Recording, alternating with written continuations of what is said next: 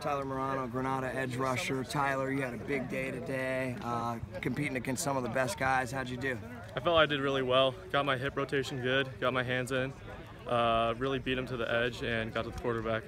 So, Tyler, you're pretty dominant in the E-ball division. What are some things you're looking to do with your Granada team this year? We're trying to go undefeated this year. We really want to get Cal this year because the last 2 years we haven't been able to.